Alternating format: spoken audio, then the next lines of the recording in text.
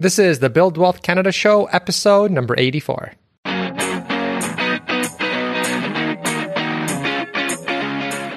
Welcome to the Build Wealth Canada podcast, where it's all about becoming debt-free, accelerating your wealth, and taking control of your money. Now, here's your host, Cornell Schreiber.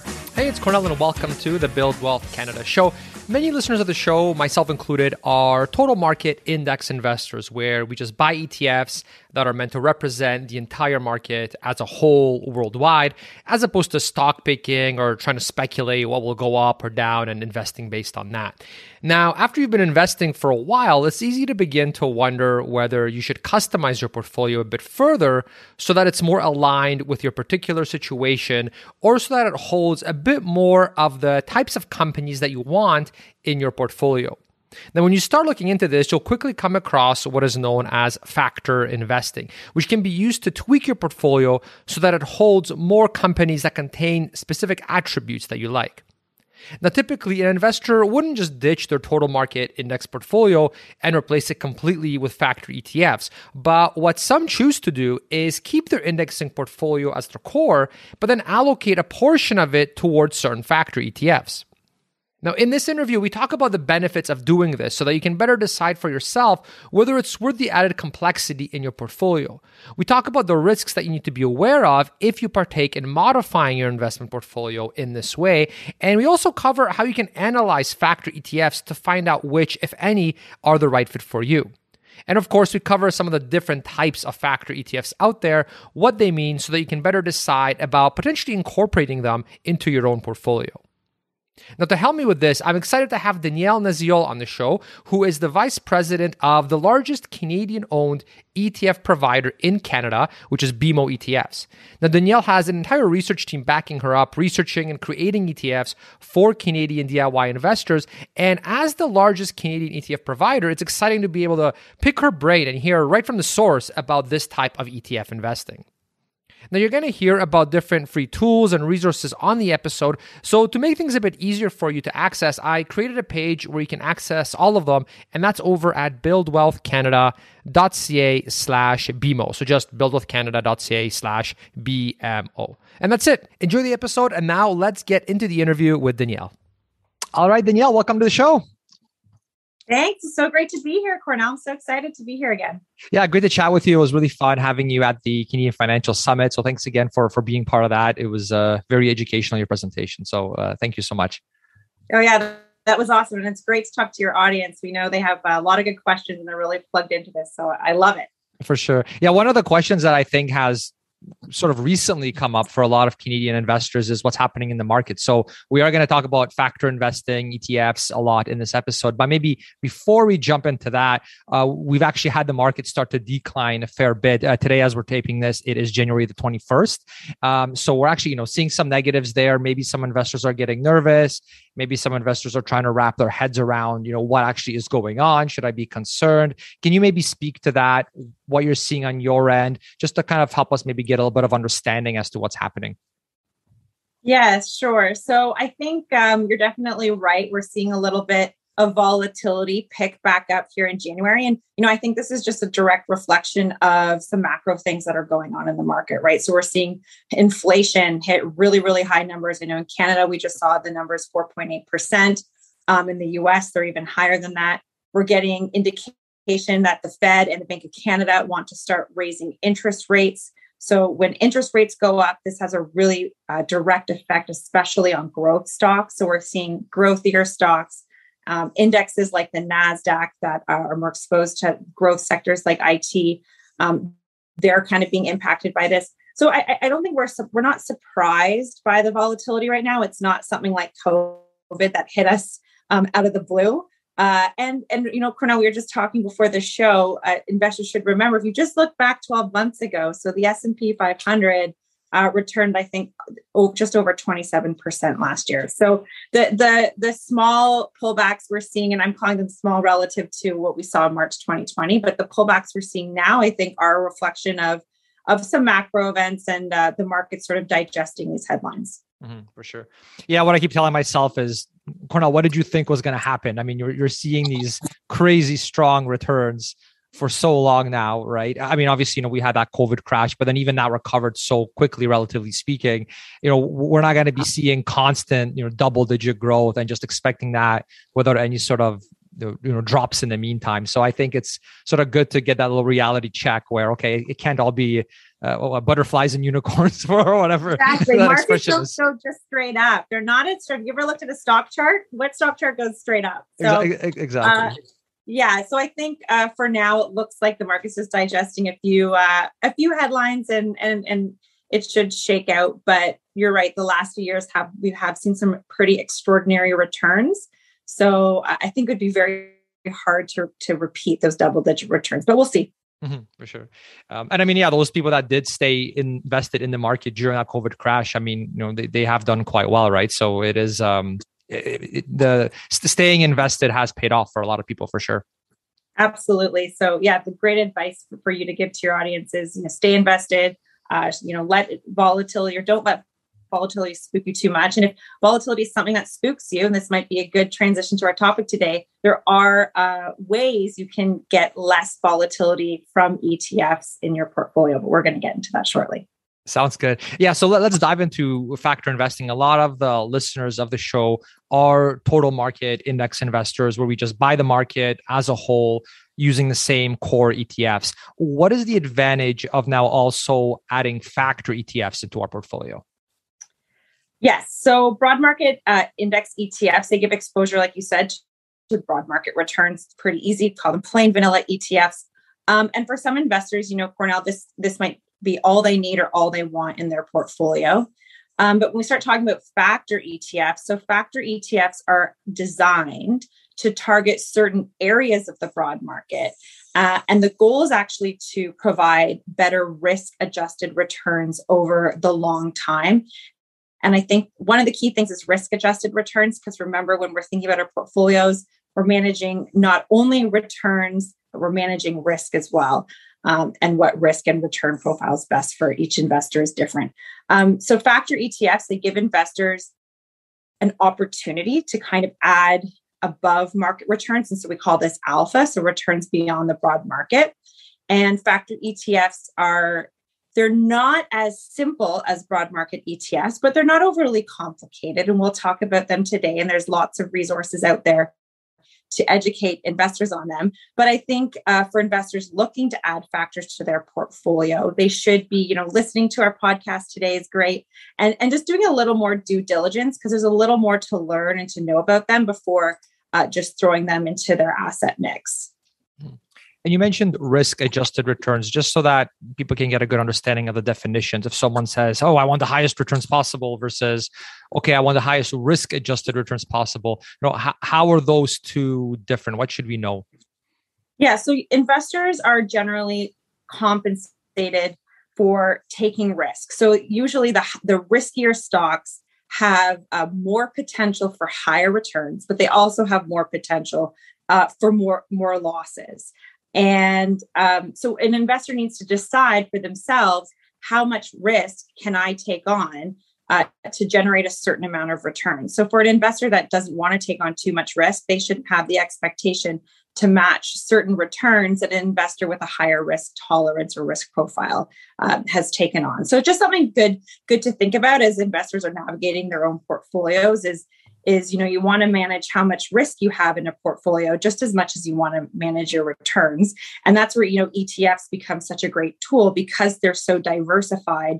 You're already minimizing something like a stock specific risk where you're only holding one stock. Mm-hmm.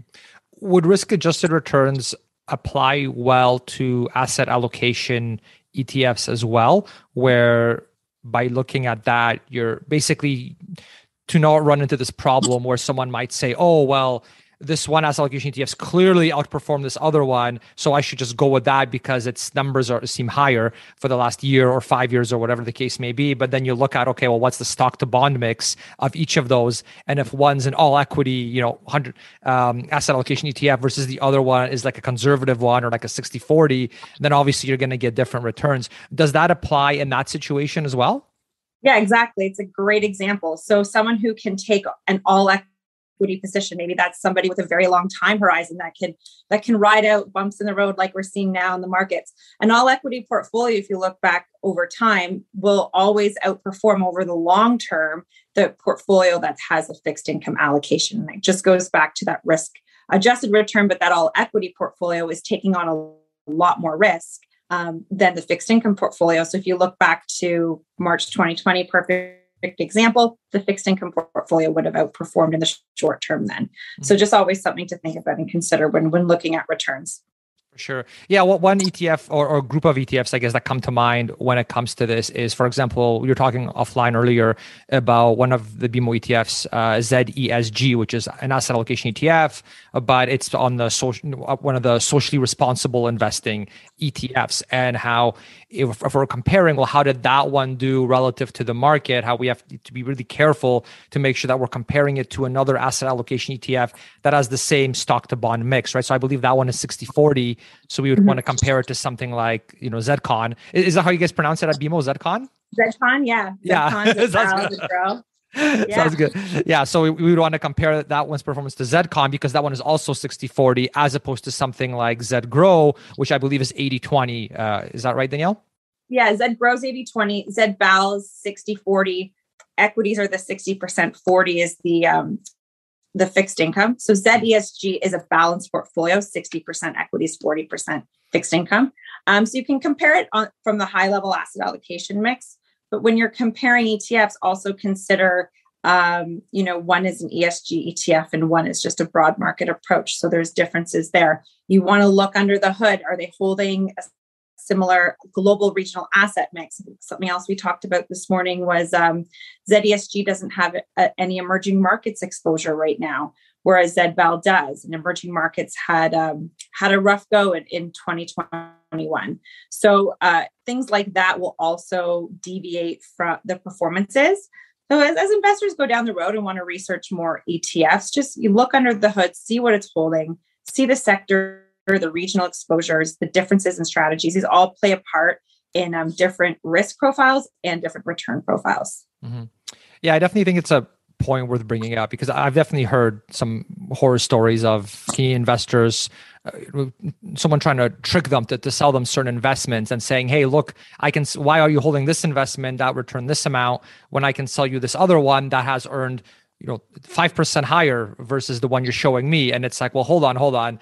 What is the actual stock to bond mix of the one I had versus the one, that you're proposing, right? Because if you're a 60-40 type of investor and someone's saying, hey, look, and if equities had a really good year and they're comparing it to 100% equity, portfolio, that's not an apples to apples comparison. And yeah, the returns might look higher, but maybe you're not willing to handle that to stomach that volatility, right? So I think that's a really good lesson for a lot of investors, especially when someone's trying to persuade you to buy something, right? Or if you're getting jealous of your neighbors' returns that they're bragging about at the Christmas party. It's like, well, maybe they have a higher equity allocation and equities had a really good year that year. So we can't just kind of jump to conclusions too quickly, right?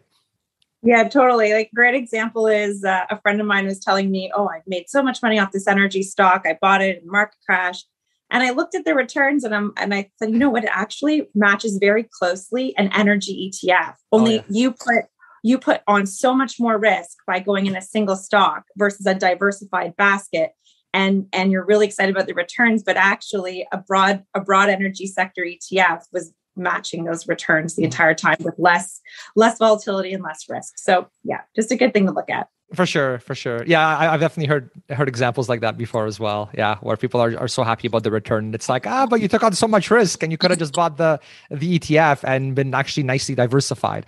So yeah, for sure. It's always good to have that frame of comparison.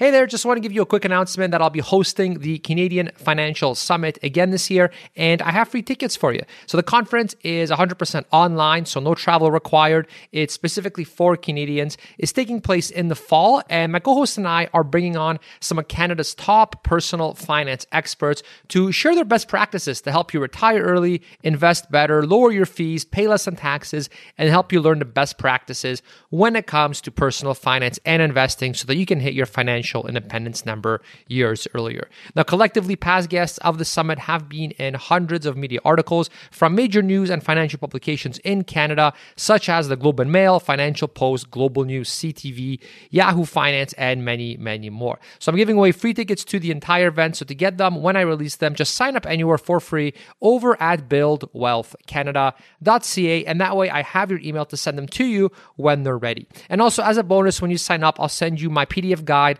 on the top personal finance and investing tools that I use specifically for Canadians. It's all free, and all you have to do is sign up anywhere over at buildwealthcanada.ca so I know where to send you the tickets. All right, I look forward to seeing you there. And now back to the show. What are the risks of incorporating factor ETFs into our portfolio versus just sticking with total market index investing? Yeah, so I think, and we just talked about risk a little bit there, but I think it's good to define what is risk. So one way of looking at risk is a term we call beta. So the overall market, we say that it has a beta of 1, and then anything with a beta higher than 1 is deemed riskier than the market. And anything with a beta lower than 1 is deemed less risky than the market. So for investors who are with just plain vanilla broad market core portfolio, they're probably tracking around a beta of 1. And then so these riskier high beta stocks, they have more potential for growth than the less risky stocks. But like we said, then there's also more potential for losses as well. So when an investor is thinking about adding a factor ETF to their portfolio, they're going to be altering that risk return profile. So maybe they're starting with something close to 1, and then depending what factor they're adding, they're going to be altering that profile. So each factor has a different risk and return profile. And an example, and I know we're going to get into the different factors in a little bit, but the value factor historically has higher beta than other factors, higher beta than the broad market. But then historically, if we look back, 20, 25 years, it's also outperformed the broad market and other factors. So investors being compensated for taking on that added risk worked out if we look back over 25 years. If you look at the other end of the spectrum, low volatility stocks, just kind of how the name suggests, they have less volatility, less beta than the broad market. So if we look back again on that 25-year, there was a graph I sent you earlier, Cornell. I don't know if you'll be able to share it with your audience, but if you look back on that risk return graph, the low volatility actually did provide a little outperformance to the broad market, but with much, much less risk taking on. So I think as investors go down the path of thinking about adding factor ETFs to their portfolio, they should consider that risk return payoff, and that will definitely alter the broad market core that they've set up for themselves. Mm-hmm. Would you say that this is maybe especially important now because we are in a low interest rate environment? A lot of people are kind of getting nervous about bonds because we see inflation being high. Bonds are not returning what they once were. And so I imagine there are many investors who are like, all right, I'm a little concerned about bonds, but I don't want to just go all equities either, just broad market, equities either, because the volatility on that's going to be pretty large. So maybe I can augment my portfolio in a way where I'm still holding equities, but I'm focusing on specific factors to maybe not make it as volatile. I'm thinking especially maybe for the retired investors or someone that maybe just doesn't want to handle those really wild swings. Would you say that's especially the factor investing is maybe more relevant now than maybe in the past as well for that reason? I think that factor investing, we've talked about this, is really good for, or can be used to more tactically. So you can react, especially using ETFs, because they're such efficient tools to add and sell it to from your portfolio. But you can kind of tactically use them to tilt your portfolio to a certain factor. So if we're thinking about today's environment, for someone who might want less volatility, they could tilt their portfolio to the low volatility factor by adding a low volatility ETF. Now, these are still equity portfolios, so they're not fixed income portfolios. So just because it's low volatility doesn't mean it's a bond replacement tool. Right. I think I need to be clear about that. But for investors that are comfortable with perhaps adding more equities to their portfolio, but thinking about wanting to keep the risk dialed down, the low volatility factor would work in that scenario. Mm-hmm. Yeah, you can't just put it into a low volatility factor ETF and be like, oh, this is going to behave like a high interest savings account. Like, oh, hold on, slow down. Not apples to apples here. Exactly. Yeah, gotcha. But if you compare it to the S&P 500 or the broad Canadian market, you'll see that over the long term, it has a smoother stock chart than something with more volatility that kind of bops up and down. Mm-hmm. And we're using low volatility as an example, but I guess you could also augment it to swing the other way where, okay, I'm maybe very okay with even more volatility than the more total market because I would like to hopefully get, basically I'm looking for higher expected returns. So you mentioned value being one of the factors. Are there other ones that we should keep on our radar if that is of more interest to us, other factors? Yeah, so what we're seeing now kind of play out is we're calling it a rotation into value. And so because of those rising interest rates that are putting pressure on growth stocks, we're actually seeing a lot of investor interest in value. And value was actually out of favor for the last few years. And if we look back historically, value has done its best coming out of market lows or out of market crashes.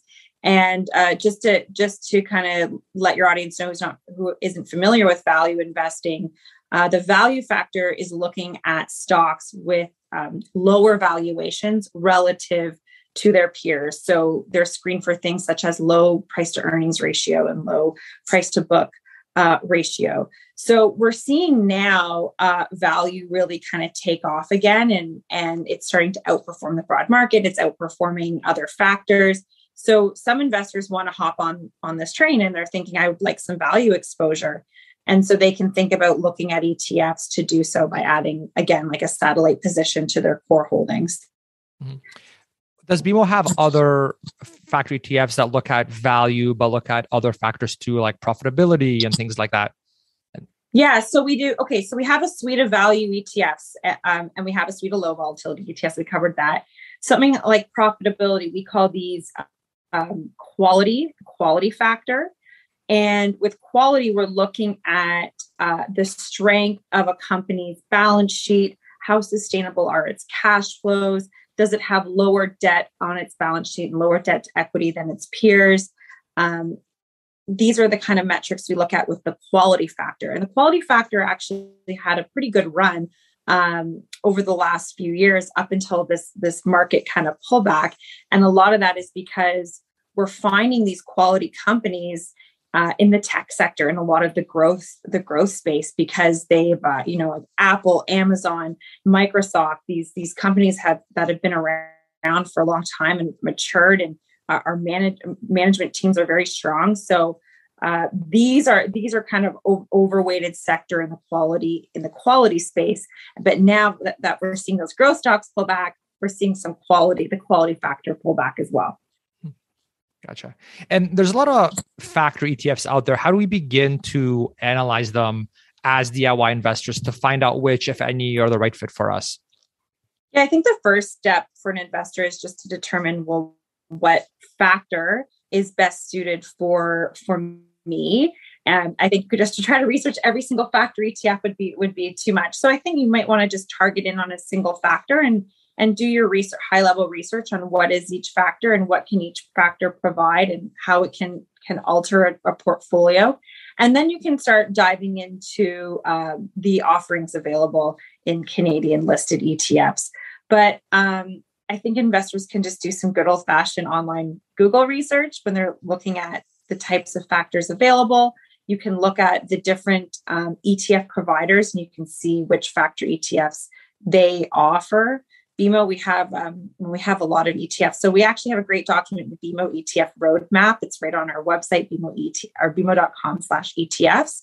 And an investor can go through each region of the globe and find what factor ETFs we have for each region. So that's kind of how we sort it out on our website. And then if you look up an ETF ticker, each provider should provide, the strategy. How are they capturing that factor? They may provide white papers on the methodology.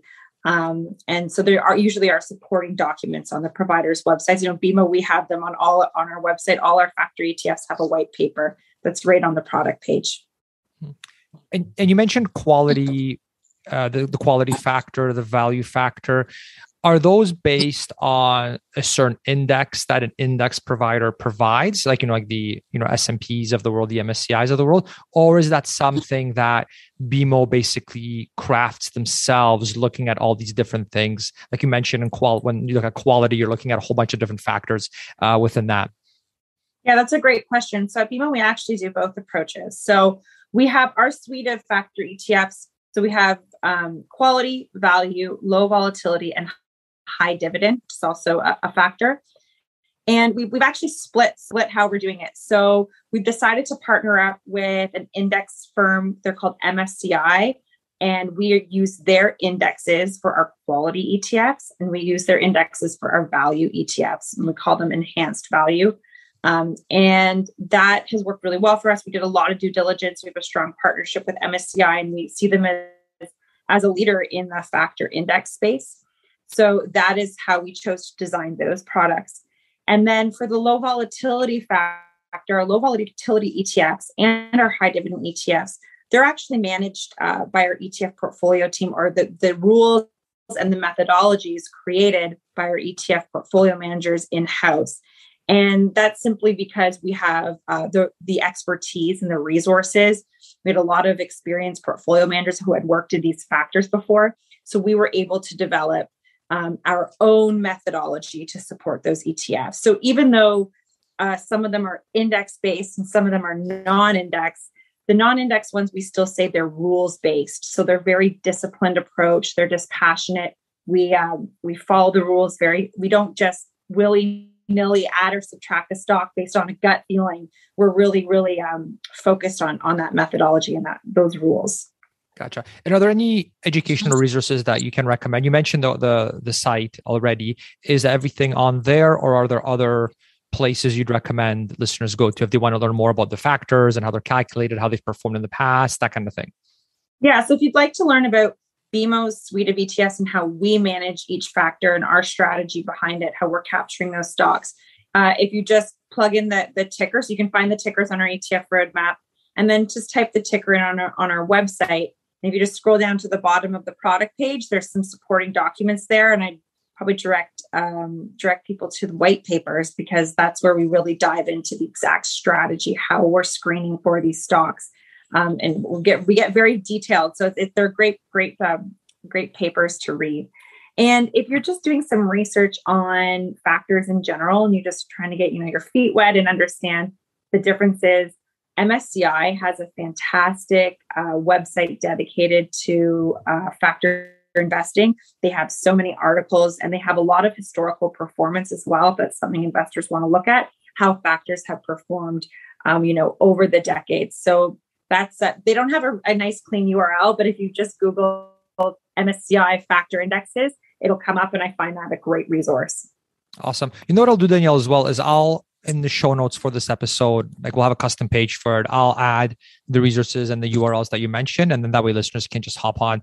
So if everybody listening, if you just go to the main site, which is buildwealthcanada.ca, it's going to be on the front page this episode as soon as it comes out, and it's going to be on the front page for probably 6 months or so before it goes into the archives. So definitely you can just find Danielle and my picture there on the front page, click on that episode, and I'll make sure I include all those resources that Danielle's talking about, so that you can learn more about it, or just do the Google searches like Danielle's saying. But this way we can kind of have one spot where everything is there, and you can learn more about it if you'd like. I've read quite a few of the BMO white papers and the different resources they have. It's really, really well done, really high quality, very educational, just to learn more about this world of factor investing and whether you should incorporate it into your portfolio or not. So I'll be more than happy to link out to that. I found it very, very educational reading for sure. That's great. Yeah, it's so important for investors to do your due diligence. Know what you're adding to your portfolio before you actually invest your hard-earned money. Awesome. And would you consider factor investing to be active investing as opposed to passive investing? Yeah. So historically, factor investing was an active way of management, and investors at home, we had no access to it unless we maybe had to find a high fee fund or high fee product where, there was an active manager behind it. But the beauty of ETFs is that now, Cornell, you and I and everyone at home can add a factor strategy to their portfolios. I think that's really cool. And then, like I kind of mentioned prior, so there are kind of two types of factor ETFs. You have your index and your non-index, but again, they're both a rules-based approach. Just the non-index means it's a strategy in-house. And then an index means we're partnering, or the firm is partnering with an index provider to use their expertise and their methodology. Gotcha. So is the big difference then that comparing factor investing versus sort of what people view as active investing is that with passive, like you mentioned, rule-based, I imagine that's a really big difference between sort of a traditional active mutual fund versus a factor ETF, let's say, right? Because I imagine the factor ETFs are very much rule-based, or they're following an index, which is also rule-based, right? As opposed to there just being some fund managers that are just kind of doing things in a much, I guess, less structured way, I would think, where where it's not as rules-based and they're just trying to make the good shots and trying to beat the market that way. Is my understanding of it correct, or should I think of it differently? Yes, exactly. And I think, an active manager, they are more proprietary as to how they're running their strategy. So they won't be as transparent. They're not going to publish a white paper on their website and tell everyone how they're picking their stocks. So they don't want to share that. And they're also probably, not sorry to cut you off, they're also probably not going to share their entire portfolio holdings with you. Again, this comes back to the beauty of an ETF, where you can look up every single holding in the ETF at any given time. An active manager probably doesn't want to share that with you. So and an active manager can deviate. Usually most of them have a process they stand by, but they're less constrained. And with an ETF, whether it's index or not, you generally still have your constraints, your rules you've set for the index that govern it, and or for the ETF that govern it, and you kind of sit by that pretty strictly. Mm-hmm. Gotcha. Yeah, that sounds like a really key difference, I think, for Canadian investors to know. But it's not like you're giving them some hotshot advice. Analyst a whole bunch of your money and, hey, do with it as you will, because I trust that you're going to do well. It's not that at all. It's more kind of, and then they obviously want to keep it all secret because it's like their special sauce or whatever you want to call it, their special way of analyzing, and they don't want to disclose any of that because then they lose their competitive advantage, and then they'll have fund outflows, that kind of thing. Whereas with factor investing, for example, like in this case, and with indexes, it's actually rule-based and fully transparent. You can actually go in there and you can see all the holdings and all of that. So you have a very different cup of tea, I think. So definitely, it sounds like we should never really merge it with sort of that traditional definition of active investing, because it sounds like those two are actually very, very different in terms of how they're set up and how they're run. Yeah, exactly. I mean, any ETF that doesn't track an index is called an active strategy. But keep in mind, like it is run very different than a traditional active fund manager who's doing kind of their own thing. We still set those rules and we stick by them. Mm-hmm. Yeah, so that's a good point. It's not like there's only one type of active. There's layers, it sounds like. Exactly. Gotcha. So when I spoke with your team in the past, it was mentioned that BMO believes that it's most optimum to have both passive and active investments within our portfolio. And interestingly, when I interviewed Vanguard in the past, they also had the same viewpoint. So I wonder if that's a common viewpoint among the major ETF providers. Can you share why you think our investment portfolio should have an active component as opposed to just being 100% passive through total market index ETF? Right. Okay. So I think what we're parsing through here, Cornell, is you have your core portfolio, and a lot of your listeners do this. They use, I say plain vanilla ETFs, your broad market ETFs in your core portfolio. So what's the benefit of adding something else? What's the benefit of adding a satellite position to that portfolio? And it comes back to kind of trying to see if you can generate more returns than just what the core is giving you. So can you generate returns beyond the broad market? And then investors can do this in many different ways. They can seek out a factor ETF. They can seek out a sector ETF. There's different there's different ways to do it, but that is kind of the reasoning behind considering adding something to complement your core instead of just having a core. But for some, a core portfolio, just a few broad market ETFs, that works for them. And they're very happy to match broad market returns. And other investors, they might want to do their research and see what's going on in the market. How can I tactically tilt a portfolio to take advantage of some short-term market, scenarios. Gotcha. Thanks for answering my question. I was stumbling on my words there a bit, so I appreciate you. I got still making sense of it. I followed you the whole time. So when ETFs get launched, they don't have a long history where we can, for example, stress test them by seeing how they performed during, let's say, the 2008 financial crisis or the tech crash in the 2000s. If you want to see or simulate how that relatively new ETF would have performed in adverse market conditions, how would we go about doing that? Okay, so there's a few things I could tell you that you can look at. So if an ETF does track an index, that index might have a longer history than the ETF does. So a lot of index providers, they have indexes and they've published them, but there's not an ETF tracking it yet. So you can always research the index of the ETF tracks to see how it's done. And index providers, S&P, MSCI, they all have fact sheets online that you can look up. So that's kind of one way of doing some due diligence. Another way to think about it, if you want to look at the risk rating of an ETF. So this is usually published on the ETF's website, can also be found in the ETF's prospectus. And what this kind of tells you is the how volatile the ETF has been over the last 10 years. So it just gives you an indication of the measure of risk. And this is governed by the OSC. You can't just rate your ETF anything you want. So even if the ETF is less than 10 years old, the ETF provider actually has to find an index that very, very closely matches the strategy of that ETF. And you look back, you backfill the 10 years. So that risk rating can give you some indication of how it's done in terms of risk over the last 10 years. And then, lastly, you can do some research high level if you're looking at factors. And I think MSCI actually is a really good resource for this.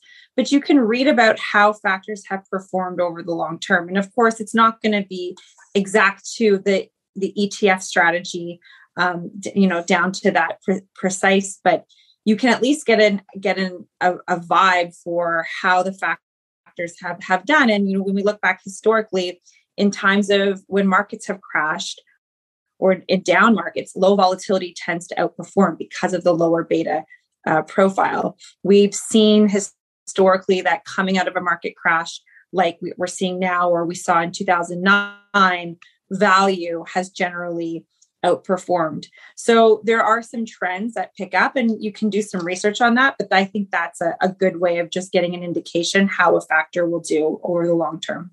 Gotcha. And for anybody that wants to do some research and see what index a particular ETF that they're considering is tracking, where would we go? Where should we go online to figure that out?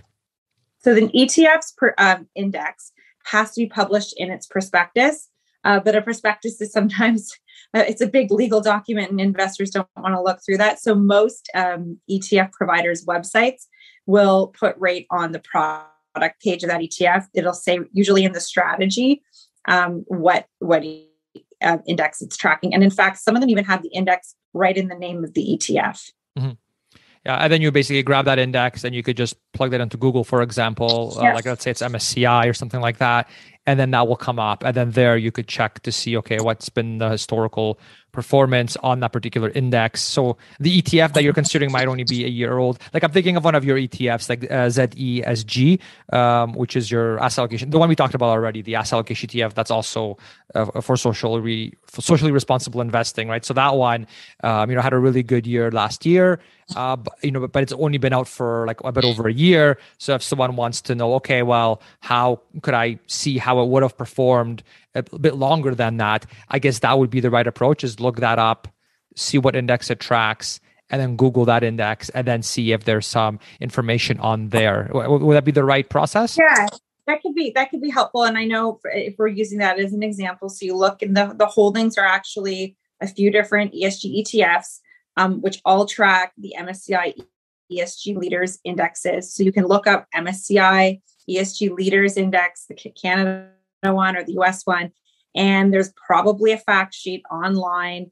I think these indexes have 10 years of, I think they published them 10 years ago. So you can go back and you can see, and usually the index providers are pretty thorough. They'll give you not just performance numbers, but things like Sharpe ratios or volatility metrics, risk metrics. So you can get some good information on the index, which will then translate to the ETF that it tracks. Mm-hmm. That's a great point, Danielle. Yeah, I'm glad you mentioned that. So I guess to clarify for the listeners, there are some ETFs where you can look it up and they just directly track a specific index like the S&P 500. But then there's other ones like the one we're talking about right now, ZESG, where it's an asset allocation ETF. So it's actually an ETF that consists of other ETFs. It's like a basket of ETFs. And so while ZESG doesn't have, and correct me if I'm wrong, Danielle, while ZESG doesn't have index that it tracks per se, like one-to-one, what it does is it holds other ETFs that basically, because you're trying to get like some bond exposure, because it's an asset allocation ETF. So you're trying to have like one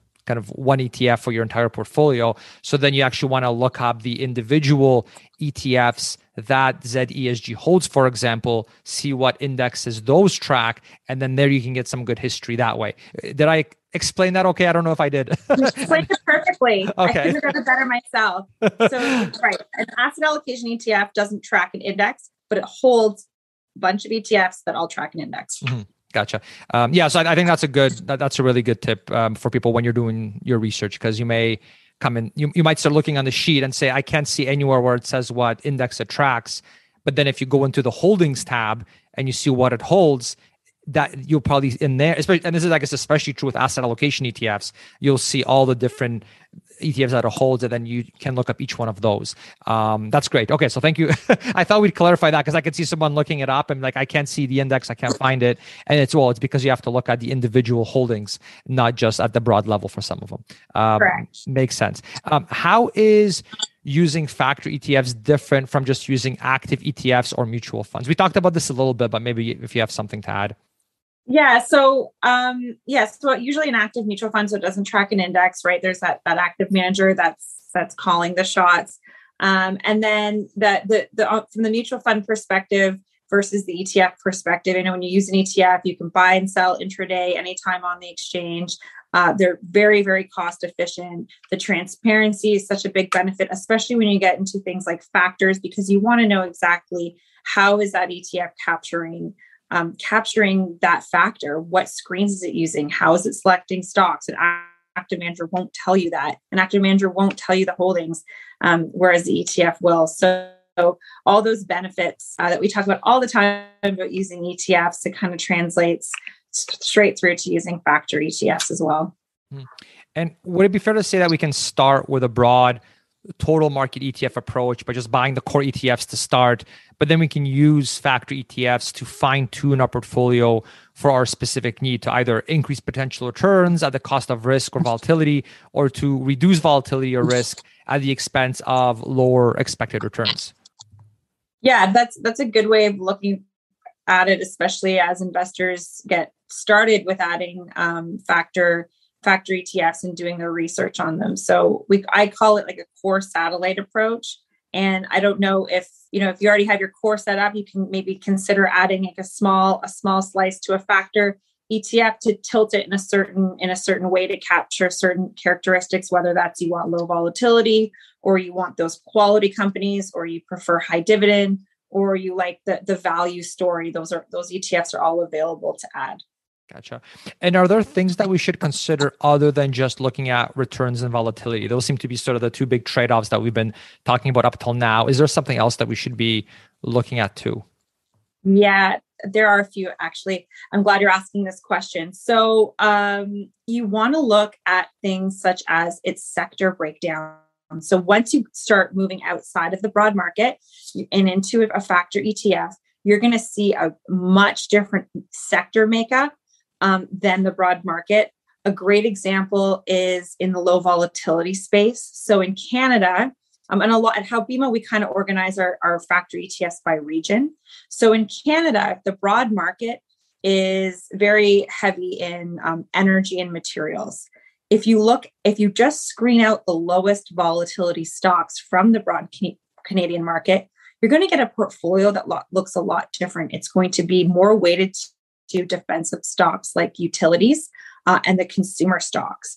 So all of a sudden you have a portfolio with, very, very little energy weight and then overweight those other sectors.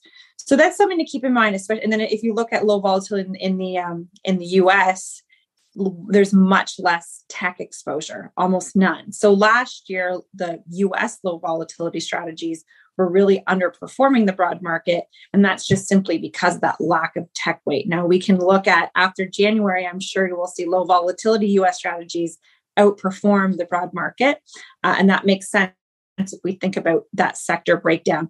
And then there's obviously regional differences, like kind of how I mentioned in between each different factor. It kind of looks a little differently. For example, the quality factor in the US is overweight to tech companies. But if we look at the quality factor in Europe, we're looking more now at an overweight to healthcare and consumer stocks. So I think a really good tool investors can use, we actually have a compare tool on our ETF website. And you can plug in 5 different ETFs and you can look at how do the sectors look differently and kind of get a different breakdown and compare the ETFs to get an idea, look at that ETF under the hood and get an idea what it really looks like. Gotcha. So I guess the process would be, okay, you figure out which factor you want to maybe tilt a little bit towards, but then you would use that tool. And again, I can link out to it on the page here.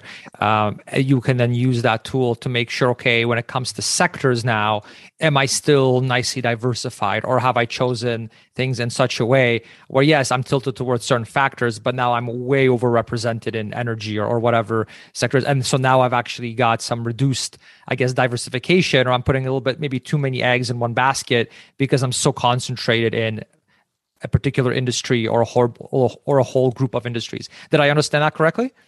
Yeah, but I think it works the opposite way. So if you look at the broad market, if you're investing in broad market Canada, and a lot of investors, we have that home bias, we're overweight Canada, you might be taking on actually more risk than you realize, because the broad Canadian market is very cyclical because of those heavy weights to energy and materials. So by tilting your portfolio to a low vol, so by adding a little bit of a low vol strategy to that, all of a sudden you're kind of diversifying away from the higher beta sector. Okay.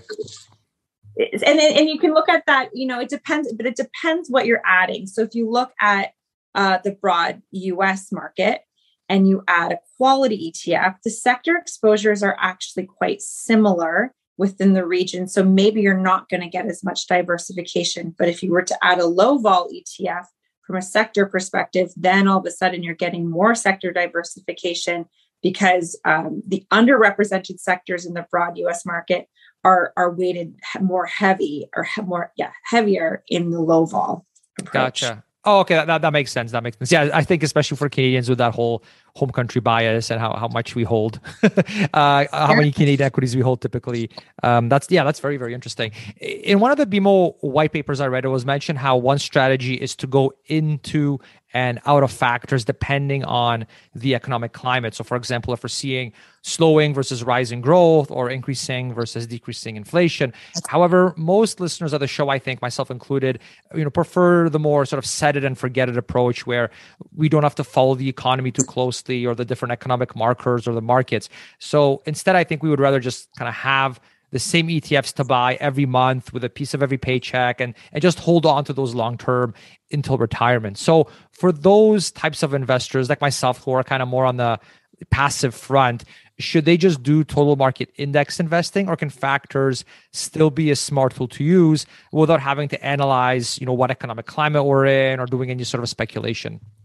Yes, that's a really good question, Cornell. So we do talk a lot about how factors can be used in a more rotational strategy by adding and taking them out and replacing as different times in the economic cycle. But some factors can actually be more of a buy and hold. And again, this all comes down to the exact investor and what their goals are. So if an investor is focused on income, well, a high dividend ETF, which is a factor, that might be something that works for them because they're looking for that added income over the long term, and that works well for them. Low volatility for some investors that can't stomach the volatility or maybe have a shorter time horizon, it might work for them to have a buy and hold on a low volatility ETF. And I was actually looking at the performance of BMO's low volatility Canada ETF ZLB.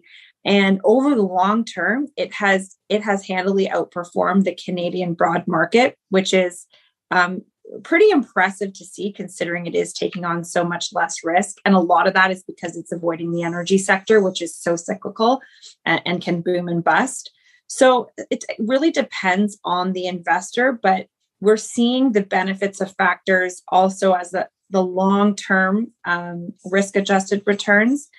Like that graph, I hope you post that visual in the notes because Sure. it's the annualized return and annualized risk, and it's a really good visual to see over 25 years that the longer you can hold the factor ETFs, they've actually outperformed the broad market over these long terms. Awesome. And yeah, for sure. I'll post that in the show notes as well. Can we go through, you talked about this a little bit, but can we go through each of the different factor types and explain what they are? Sure. So I'll do a quick crash course. Yeah, that sounds good. Do it in under 2 minutes. Okay. So quality. So we're looking at high quality companies relative to their peers. So we're screening for things like low debt to equity, sustainable cash flows, really strong balance sheets. And like I kind of mentioned before, in the US, we're really seeing this in the IT sector. So these ETFs are right now overweight to that sector. In Europe, we're seeing quality companies come out of those consumer names and those healthcare names. Low volatility, less volatile than the broad market. Each firm kind of runs their strategy differently. At BMO, we look at a 5-year beta. So we look at the beta of a company over the last 5 years. As you're kind of researching different strategies, I think it's a good thing to look at the metrics that companies are pulling to screen these stocks, because we believe that looking back 5 years on the beta number is more important than looking back on like a 1-year beta number that can move quite quickly. So some considerations to make as you're kind of studying these strategies.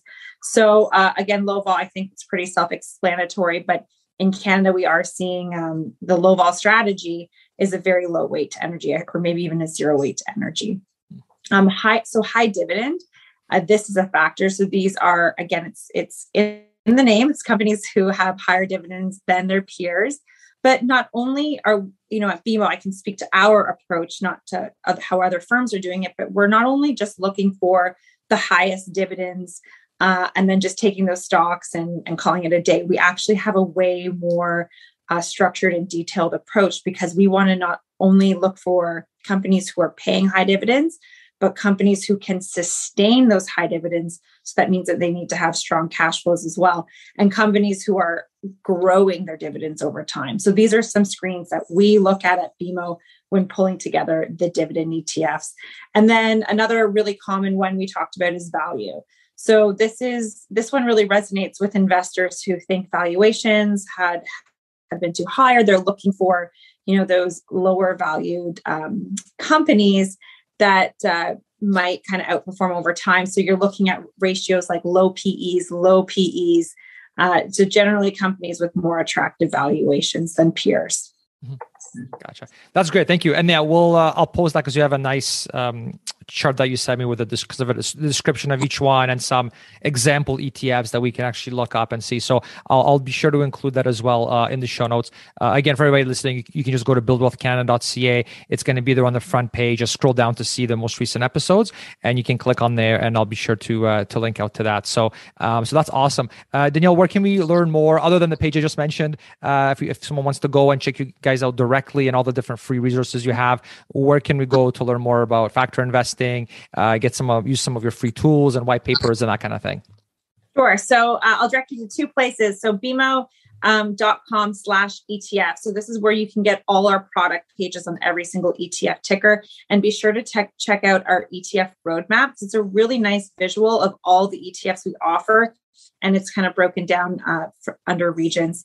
And then secondly, we recently launched a site we're really excited about. It's directly for at-home investors. It's awesome. ETFmarketinsights.com. We have a lot of interesting articles, podcasts, and we have a weekly webinar as well. So be sure to check that out. Awesome. And if somebody has any questions about, let's say, one of I assume you guys can't talk about competing ETFs, but if someone has a question, let's say about a BMO ETF that they're considering, what's the best course of action to get an answer on that? If you go to ETFmarketinsights.com, we have a spot for questions. We usually answer them in our live webinars. But if anyone wants to send a question and just let me know you're listening to this podcast, I'll answer you directly. Awesome. That's great. Well, thanks so much for doing that. And that's awesome. Thank you so much for sharing your knowledge. And yeah, I'll link out to all those resources. And thanks. And I look forward to seeing you again. This is a lot of fun. Thanks so much, Cornell. Awesome. Thanks, Danielle. Bye. Take care.